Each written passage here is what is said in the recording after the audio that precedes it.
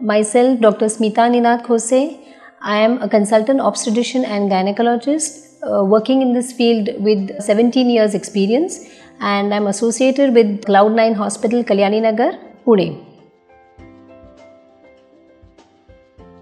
The best time to start the antenatal clinic is, I always tell my patients to go for something called as preconceptional counseling. So it's always good because it's a good time to actually counsel the patient regarding pregnancy and do a couple of blood tests for her, and also put her on folic acid, which is a very, very important supplement which ideally every patient who is planning for a baby should be taking 2 months prior her antenatal visit.